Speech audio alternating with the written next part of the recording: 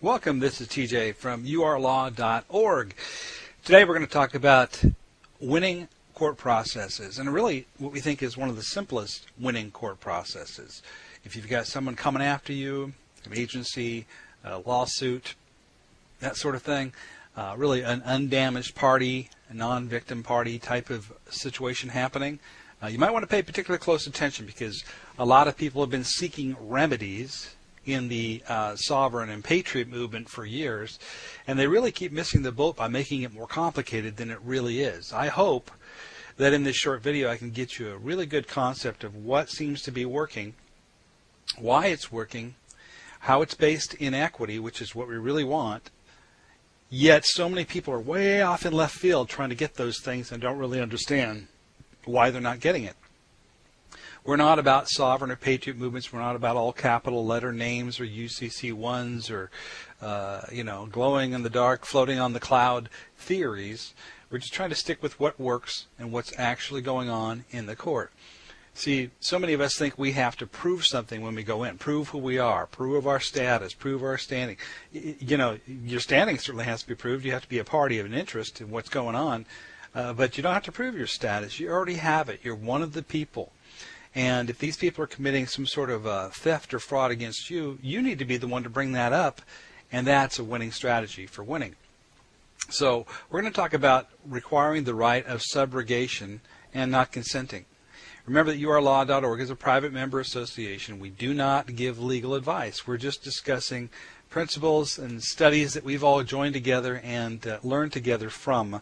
If you want to find out more about urlaw.org, go to that website and find out about the free membership as well as the premium membership, which offers quite a few more features. So what is this big legal remedy? Well, first of all, subject matter jurisdiction is absolutely the one thing I think everybody should be focused on. Not so much I'm not the name and I'm not crossing the bar and I'm not doing all these things. Yes, we've discussed those things and they might be factors, but they're not going to be what wins your case. So we want to focus on something that will win most types of cases: child support, lawsuits, credit cards, mortgages, tax issues, criminal matters where there's not a true victim or somebody been harmed financially or physically, or traffic matters. And so we want to go in there and find out what's really going on. So subrogation is a very important concept to understand, as all court cases are actually commercial transactions, even if it's criminal. And they make a claim to your securities to settle the charges or the claims. And they do so because you failed to do so. So this is the art. When the prosecutor comes in, he's bringing in a bond. Now that bond is created in your name, but you failed to make a claim to it. And that bond could be used to set off and settle the claims or the charges or the bill. I think it might even work in a bankruptcy court. I don't know. We'll have to see if some members try it. But imagine being able to set off and settle every case peacefully and get them to do it for you without having to play any special games, be an expert in trusts or equity, spend years studying it. Just one simple concept. So let's talk about the definition of subrogation. And we have the lawdictionary.org/subrogation as one definition up here. The second one I like better, but this one will get you started.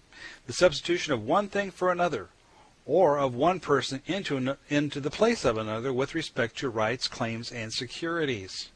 When the prosecutor comes in, he comes in with a bond.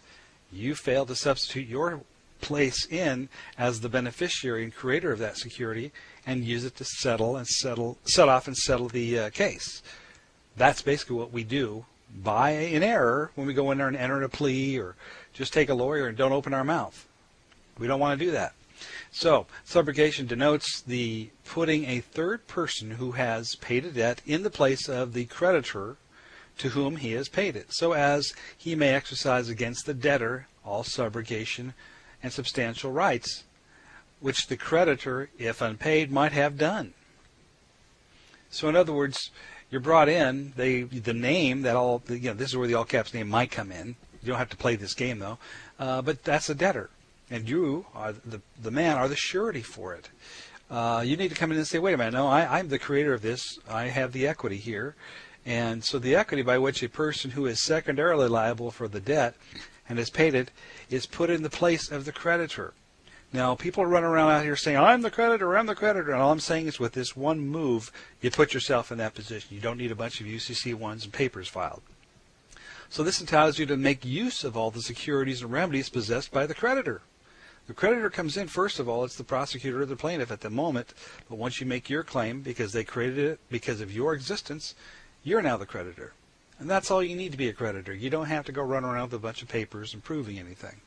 So in order to force the right of exoneration against the principal debtor or contribution against others who are liable in the same rank as himself. Let's look at the second definition. I think this clears it up quite a bit. Remembering, they're bringing a bond in, they wrote it on your name, you're the creditor. Your existence gave the credit existence. Okay? Just like when you sign an insurance policy, you create a credit instrument. Or a mortgage, you created a credit instrument. All right? This is the court is the place where all this happens. And you need the court to exercise it and take care of it for you. So let's look at this other definition of subrogation from legal-dictionary.thefreedictionary.com/subrogation. I like this definition because it really does actually spell it right out for you. Remembering, if you've studied equity, which is a very advanced thing that a lot of people study out there, I've seen people give classes on it that they seem to take years to explain it to you. But in reality, it's just done with one simple thing. There's a bond there. We want to make our claim to it. And if we don't make the claim, then we're in dishonor, and they literally steal the bond and go make money with it. Don't do that. At least that's the theory of how this works behind the scenes. And we've seen plenty of evidence of it, which is why they seem to respond. So, the subrogation of one person in the place of another with reference to a lawful claim, demand, or right, so that he or she who is substituted succeeds to the rights of the other in relation to the debt or claim, which is the charge or the bill of whatever the case is, and that even if it's criminal, and its rights, remedies, and securities. So, let's say that again. He or she who is substituted succeeds to the rights of the other in relation to the debt or claim and his rights, remedies, or securities. So you're substituting yourself, and you're telling them, I am the claimant here. I want you to substitute me in as the right to the securities to exercise them. That's all you're really doing. And then that sets off the charges. There are two types of subrogation, legal and conventional. Legal subrogation arises by operation of law, whereas conventional subrogation is a result of a contract. Now, people have argued, these are admiralty courts and they got gold fringes around the flag and blah, blah, blah, blah, blah. Throw all that out. Yeah, it might be true, but it's not relevant to winning your case. So let's focus on what matters. So what you're doing is, you go in these courts and they want to get you into a contract. They want you to waive and give up and volunteer into their system and walk away from your securities. That's what they want you to do. So if that's all you need to think about, you don't need to worry about whether you trip up and say your name or you have a driver's license or a U.S. citizen. Just throw all that out for a minute and just look at this. This is what's happening at the moment. All right? You have a right to come in here and make this claim. The purpose of subrogation is to compel the ultimate payment of a debt by the party who, in equity and good conscience, should pay it. The subrogation is an equitable device used to avoid injustice. Now, this is where we talk about equity. People have taught about equity. I'm going to give you the simplest way to ever look at it. You want equity, right? If you brought something of value in, or they created something of value in your name, the equitable thing to do would be to allow you to say, hey, that's mine. Use it to pay the bill. That's equitable, right? So that's what equity is. So you're saying, I want you to exercise my right of subrogation and use your instruments to settle the debt.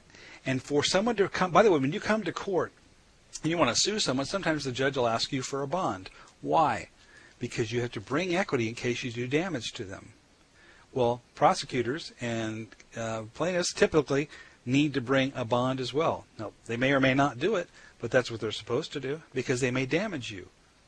Well, now you're saying, hey, I want to use that bond to set off the debt because you created it in my name. Does that make sense? So, legal subrogation takes place as a matter of equity, with or without an agreement. So in other words, you just walk in there, you say, I want my equity. The right of legal subrogation can be either modified or extinguished through a contractual agreement. So you could waive this. It cannot be used to displace a contract agreed upon by the parties. Conventional subrogation arises when one individual satisfies the debt of another as a result of contractual agreement that provides that any claims or liens that exist as security for the debt, that's the charge, the bill, whatever the claim is in the court, to be kept alive for the benefit of the party who pays the debt. So you're saying, take the security that you brought into this bond, pay the debt with that. That settles the charges. It is necessary that the agreement be supported by consideration. However, it does not have to be in writing and can be either expressed or implied. The consideration is the bond that was brought in your name. You're just utilizing it instead of walking away from it and letting them profit from it while you go to jail for not doing what you should have honorably done, which is issue the credit. Well, that's what you're doing. You're issuing the credit. It was issued before you got there. You just need to tell them how to exercise it. The facts of each case determine the issue of whether or not subrogation is applicable. In general, the remedy is broad enough to include every instance in which one party, who is not a mere volunteer, pays a debt for which a second party is primarily liable and which in equity and good conscience should have been discharged by the second party. So in other words, the prosecutor brought this charge in. It probably has no standing in law, so you should have him discharge it. But you don't direct him to do it. This is the way we're not trained to do it. They tell you to just get a lawyer and shut up. No, you should walk in there and make this happen. So subrogation is a highly favored remedy that the courts are inclined to extend and apply liberally. Well, actually, they have to. As far as what we've been able to find, they really have to. The ordinary equity maxims are applicable to subrogation, which is not permitted when there is an adequate legal remedy. Now, all these guys are running around saying there's no more courts of equity or there's no more, throw all that stuff out of your brain. Here it is. It's telling you the ordinary equity maxims are applicable to subrogation, which is not permitted when there is an adequate legal remedy. Okay? The plaintiff must come into the court with clean hands, and the person who seeks equity must do equity. So I seek equity, so I must implement equity. That's what it's saying. So if you don't do it, you're in dishonor and you go to jail or you lose. So you're fighting the wrong issues when you go to court. The remedy is not available when there are equal or superior equities in other individuals who are in opposition to the party seeking a subrogation. Trust me, nobody has a higher claim to your equity than you because you created it. The remedy is denied when the person seeking subrogation has interfered with the rights of others, committed fraud, or has been negligent. This is where it's very important. This will probably not work if you've defrauded somebody, you've harmed them, you've stolen from them, you've killed them, you've raped them, you've robbed from them. In other words, you've done a harm. You've been negligent. This is when equity gets thrown out the window. This is why people say you have to have a damaged party for the court to go forward. Well, that's technically true, but they do it anyway, don't they? Because you don't come in and actually turn the court into the proper transaction, which is this, subrogation. People are missing it. The right to subrogation accrues upon payment of debt. The subrogee is generally entitled to all creditors' rights, privileges, priorities, remedies, and judgments. By the way, you're the subrogee when you ask. If you don't ask, you're not. So again, the subrogee is generally entitled to all the creditors' rights, privileges, priorities, remedies, and judgments, and is subject only to whatever limitations and conditions were binding on the creditor. He does not, however, have any more extensive rights than the creditor. So, you can't go do harm and hurt the other guy, but he brought this thing in, the prosecutor, the plaintiff. You need to take it, make your claim to it. You become the creditor. This flips the case around. It kind of makes you the plaintiff. And now you have the creditor's rights, privileges, priorities, and remedies, and judgments. Did you have to do anything about filing UCC-1s or changing your name or taking your birth certificate and having it authenticated? No, none of that matters. You're there. You already have your status. You just need to act like a sovereign, if that's what you want to call yourself. And forget about all that other stuff that they're going to get into. They're going to try to talk about everything but this.